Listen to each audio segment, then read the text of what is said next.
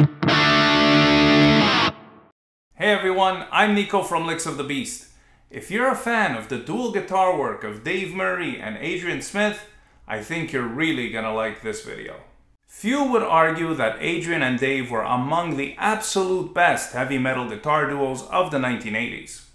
In general, the reasons for this are quite obvious. They had two very distinct playing styles and sounds, they played many memorable guitar harmonies on every album, their solos were incredible and complemented one another extremely well, and they did that thing on Hallowed Be Thy Name where they would each stand on risers on the opposite sides of the drums for the harmony riff before the ending. Nothing is cooler than that. But there is one other thing that always stood out to me. And when I think about it, I find it really odd that I have never heard anyone talk about this before. And that is how Dave and Adrian often mirrored one of each other's licks in their solos, so that the second solo would have a lick that was a callback to the first solo.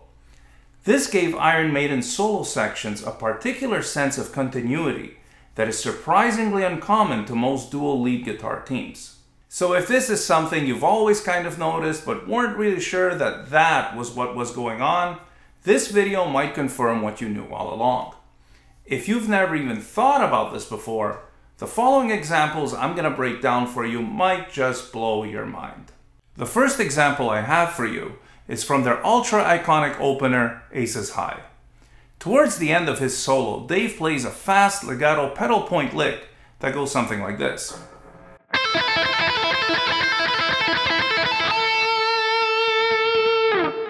So we're in the key of A minor, and the lick is a repeated motif where he picks a C, which is the third, pulls off to A, the root, then to the pedal point, which in this case is the open E, and then we do the same thing but starting on the note B, which is the second. So the entire pattern is C, A, E, B, A, E, or third root pedal, second root pedal.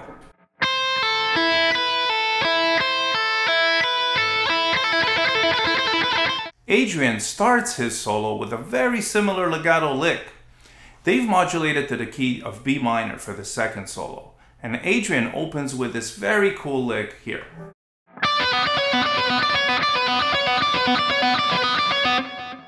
Now the similarities might not be immediately apparent due to the different articulation of the two licks, so let's take a closer look at which notes Adrian is actually playing by playing them with the same articulation as Dave's lick, all on the same string.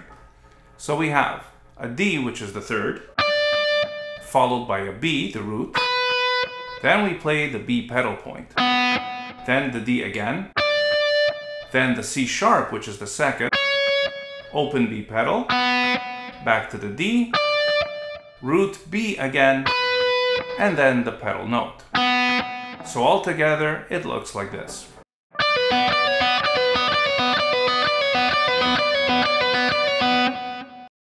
So here is Dave's lick one more time.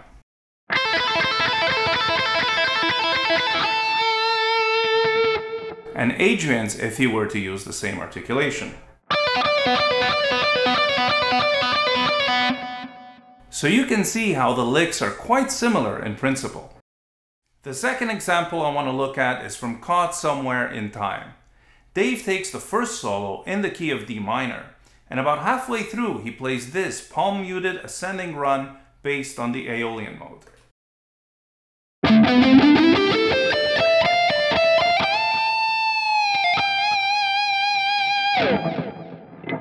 Adrian mirrors that lick in his own solo, also around the halfway point.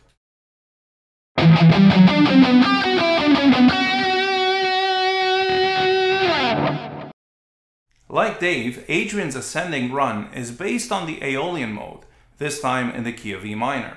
But he also throws in a C sharp from the Dorian mode to keep your ears interested.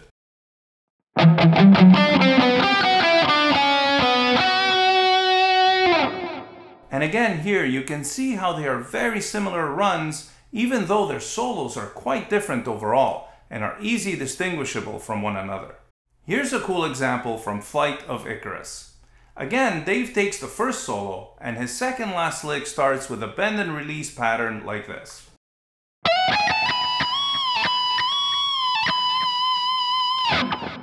Which is exactly how Adrian chooses to start his own solo shortly after.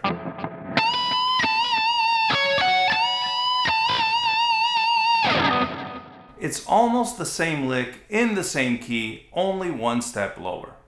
The last example I'm going to give you is from their live solos in The Number of the Beast. Dave's solo ends with a tremolo-picked ascending pattern that goes kind of like this.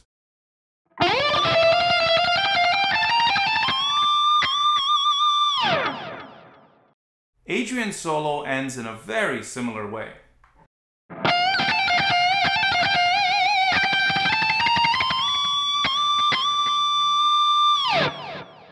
This one is especially cool because neither of their original solos actually end this way. On the album version, Dave ends his solo with this lick here.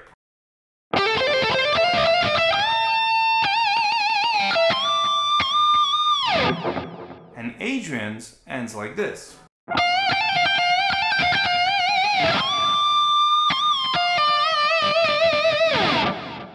So Dave was already playing the tremolo-picked ending on the Peace of Mind tour in 1983, and it seems that Adrian started to close his solo with a similar lick on the following tour supporting the Powerslave album. It would be really cool to get Dave and Adrian's thoughts on this and ask them whether or not this was something they purposely worked out or if it's something that would just happen naturally due to their close long-time friendship and ingrained familiarity with each other's guitar playing. That's it for this video. I really hope you enjoyed it and that it maybe give you a new reason to go back to those 80s albums and have a closer listen. Let me know your thoughts and questions in the comments section. Don't forget to leave a like and do consider subscribing to the channel if you haven't already. Thank you all so much for watching and stay tuned for more licks of the Beast.